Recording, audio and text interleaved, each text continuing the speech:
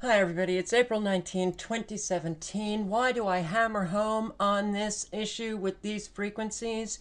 Because they are stripping people of their free will. I posted a video a couple of days ago, what's going on with Americans, and my belief that these microwave frequencies that we are saturated in are controlling human beings. And it is the reason why we are seeing and experiencing, apparently, based on all of the comments that I got underneath that video, the madness, the idiocy. And I'm starting this video on yet another example of this idiocy that seems to be exploding nationwide every single day. Governor LePage is the governor of Maine. And he went to a town hall meeting at the University of Southern Maine, and that meeting was brought down with these social justice warriors screaming, "Black Lives Matter." Look how white she is. Black Lives Matter. Look at the rage. Black Lives Matter in Maine. Maine is probably the whitest state in our union. I think it's 94% white, and the black population is 0.6. But she has to disrupt a meeting that her governor is leading on the economy. But no, Black Lives Matter. And then when LePage said all lives matter, more rage. So that meeting was brought down, and we are seeing that all over the country. Politicians showing up at these town hall meetings, disrupting the meeting. Now, if these young people were disrupting these meetings, wanting to get rid of government, that would be great. I would be right by them. But they are making no sense whatsoever. We didn't see protesters like this before. They are being controlled. And it's not just the indoctrination of our education system. It is absolutely the frequencies that they are using as a weapon to control the American people. I'm going to link below to this paper, 33 pages, well worth your time to read it because it gives you a tremendous amount of information that is critical to understanding what is going on and how many Americans are, unfortunately, controlled. And I want to thank the subscriber who left this link underneath that video that I posted a couple of days ago. But when I was reading this paper and came across some information, I thought, oh, Jesus, this has to do with 5G. And that's what this video is about. 5G, Internet of Things, Agenda 2030, Vision 2050, and how it is the endgame to finally getting a scientific dictatorship to control every aspect of our life, every object on the planet. But 5G. 5G are using millimeter waves. And I guess that's the high end of microwave frequencies. Millimeter wave scanning can allow them to see small objects in your home, even you, very clearly. Now, many will say, hey, the police have been using these scanners to, these frequencies that go through walls and they can see inside people's homes.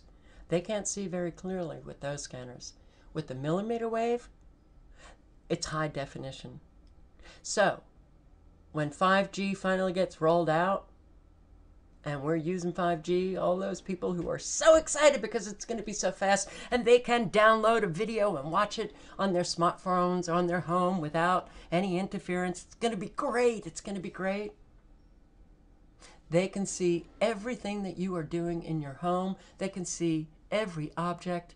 But these millimeter waves, they don't just go through walls.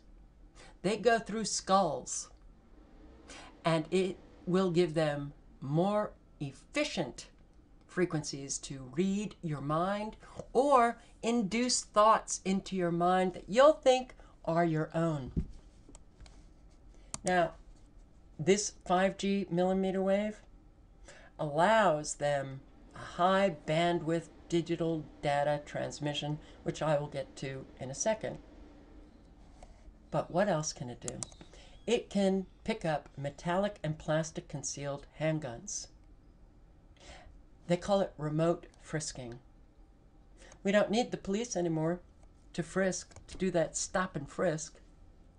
They'll have these millimeter waves that when you walk past that antenna will record what you're carrying, and if it's a plastic gun, they will see it, they will record it, and they will store it. People do not understand how dangerous the implications of 5G are, so incredibly dangerous, and they're just not getting it.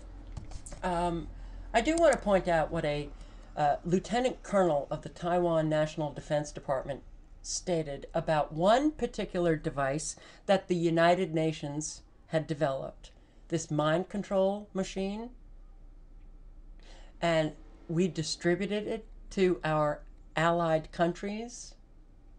What did he have to say about that? He said it poses a great threat to human rights and a great threat to the American way of life.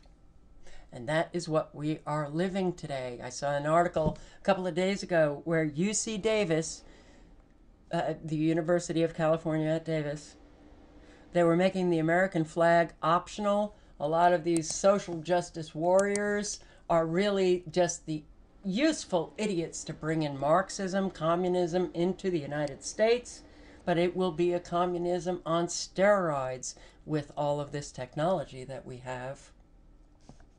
Yes, the millimeter wave will maximize 5G wireless. The millimeter wave will be the technological control grid. It will be that scientific dictatorship. You have to see how all of this is connected. Do not think about anything in isolation. So when they're talking about the 5G and how wonderful it's going to be for all of us because our computers are going to be so much faster, you also have to think about the dark, hidden agenda behind the 5G. It will make surveillance more dangerous. But this connectivity of the internet of all things, David Petraeus, our former CIA, said our dishwashers will be spying on us. Everything will be connected. That's why they're rolling it out so fast. That's why this guy said, our FCC chairman then at this press conference said, we're not going to study it, we're not going to regulate it, we're just rolling it out. Because they want to bring in the end game where they will have complete control over all of us. And it doesn't matter who the FCC chairman is. Doesn't matter that we have a new FCC chairman. They're still rolling it out. And in fact, many communities who are trying to stop the 5G rollout are finding themselves powerless. Why? Because the telecommunications industry have been given all power by Congress to roll it out. You know, what upsets me when I read these articles, I just think to myself, how many Americans even know that we don't live in a democracy? We live in a constitutional republic. You know, in the early 90s, I heard our quote-unquote leaders, our politicians, refer to the United States as a democracy. That's all we were hearing. It's a democracy. It's a democracy. And I kept thinking to myself, why do we just keep hearing democracy? And what the hell does that mean? Anyway, it was the social engineering of the Americans to make them forget that we live in a constitutional republic. That is what our founders created. Benjamin Franklin, when asked by a woman, so what kind of government did you give us, sir? And he said, a constitutional republic. If you can keep it. We didn't keep it. It's gone. And any American who thinks that we still have a constitution that's operational, that they actually enforce, anybody who believes that we live in a constitutional republic is living in a delusion. It's all gone. Congress handed over all power to corporations. And when corporations and government merge, you live in a fascist society. You don't live in a democracy, and you don't live in a constitutional republic. And that constitutional republic that was created for Americans, every state had its own independent sovereign power. The federal government was limited in their powers. Now the federal government has central power, and when you centralize power, you are walking yourself right into tyranny. Very upsetting. And unfortunately, there's an awful lot of people who are trying to fight this, and they just can't. Because their representatives in Congress screwed them by giving the telecommunications industry all power. So this 5G network, I showed the antennas, what they look like. They're not the big panels on cell phone towers high up. These antennas are smaller, low to the ground, and the infrastructure that they're rolling out for the 5G, it's intensive. There will be antennas all over the place. You will have antennas right outside your home. You will be walking by these antennas, which are emitting incredibly dangerous radiation.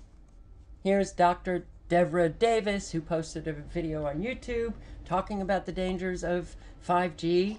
And she talks about how our sweat ducts are antennas for the millimeter waves of 5G.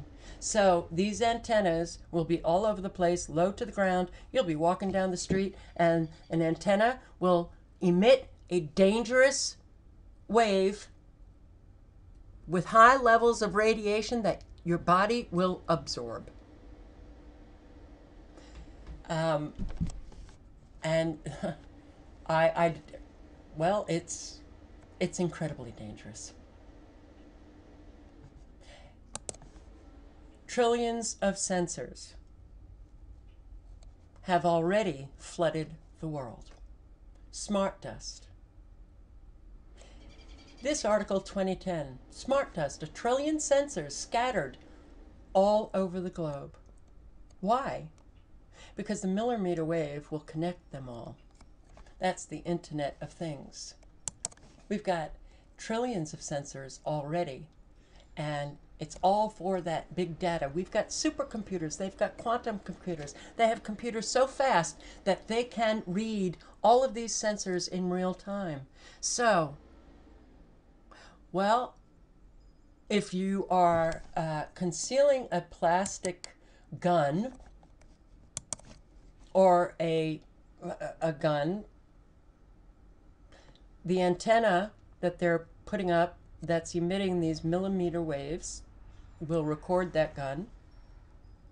The smart dust that we may be inhaling, that they may be spraying down, the geoengineering of the skies, they probably have been spraying this smart dust or neural dust. Those terms are interchangeable. And who's got control over that neural dust but DARPA, the scariest Dr. Strangelove Frankenstein agency we've got going in the Department of Defense? Neural dust enables precise wireless recording of nerve activity. We've seen the patents where they can use these frequencies that we're already saturated in to control our central nervous system, to make us feel anxious or depressed or affect the physiology that we have. The neural dust, the smart dust. Berkeley came up with this neural dust. Berkeley engineers have created the first dust-sized sensor that can be implanted in the human body. Well, they write implanted, but it can also be inhaled. Nano-sized, sand-sized sensors. And our higher institutions, anybody who believes that they're free, that this higher learning that we have is independent of our military-industrial complex, is also living a delusion. Berkeley, in particular, is probably the #1 higher learning center that we have. But it's not about higher learning. It is a research arm of our military-industrial complex. And we've seen these articles dating back even earlier than 2010. This one last year, wireless neural dust could monitor your brain. Wow.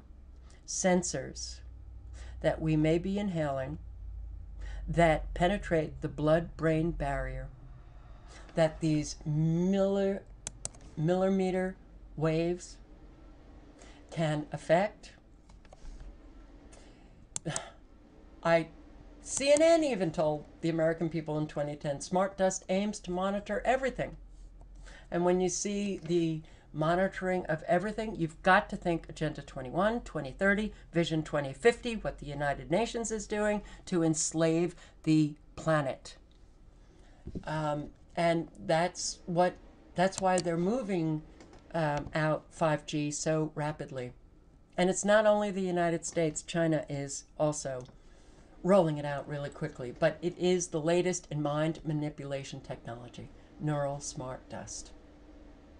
The company that has been flooding our world with these sensors, billions, a trillion sensors, Hewlett-Packard. Sensors everywhere.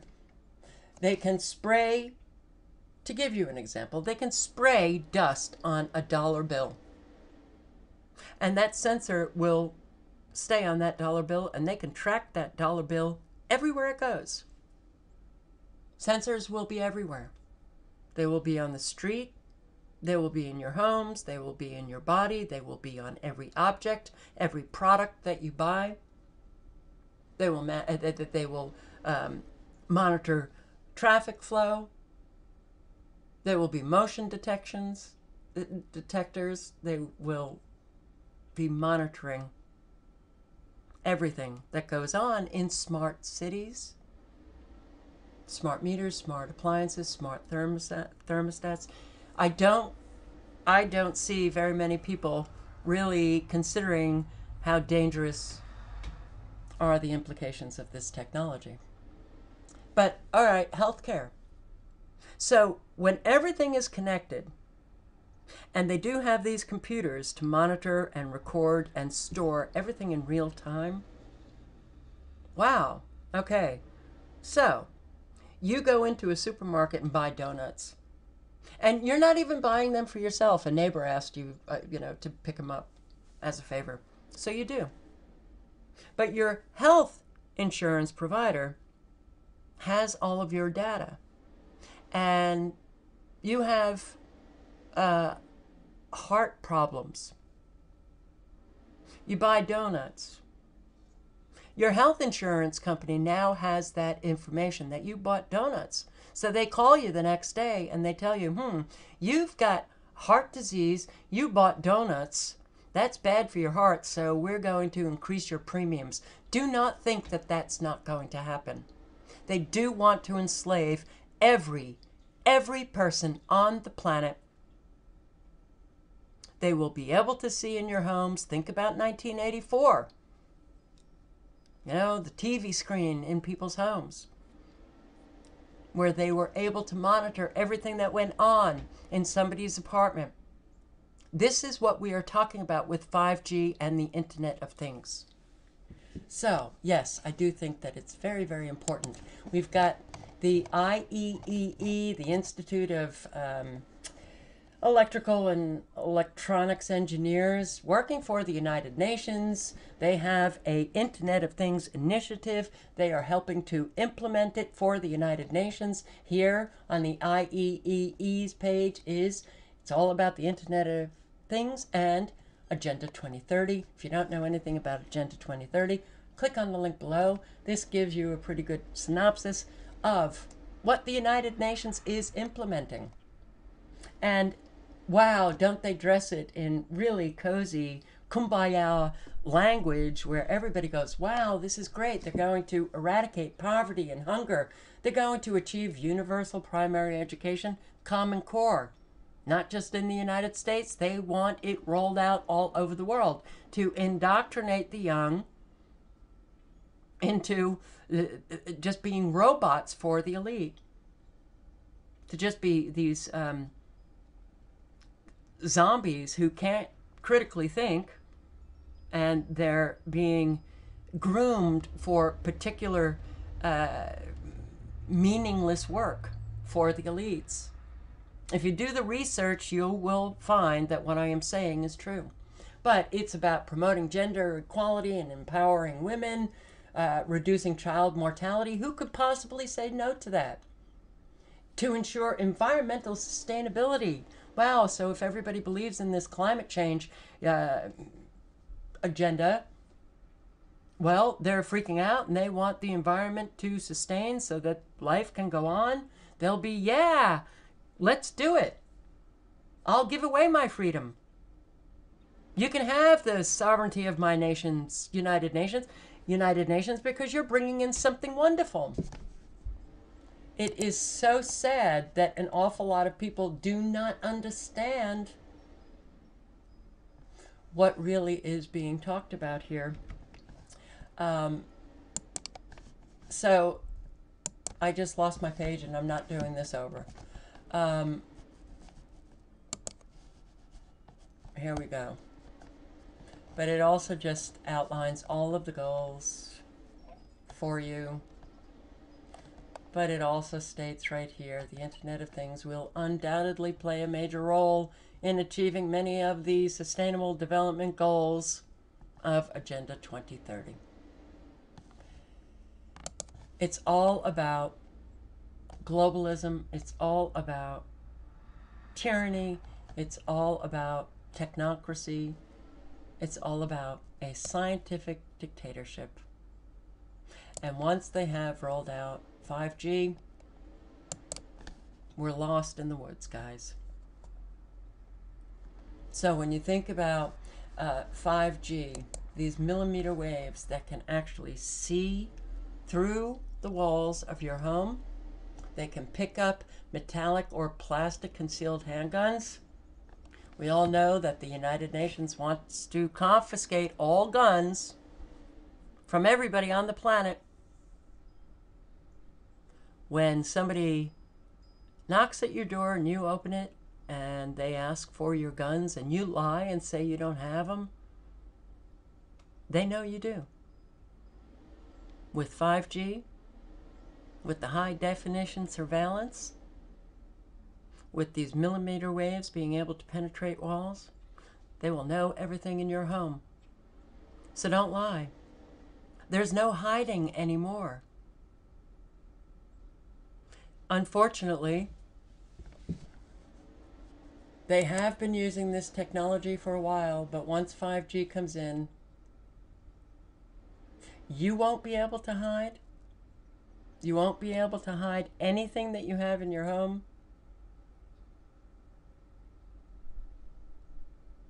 And life as you know it will never be the same again. Please circulate this information.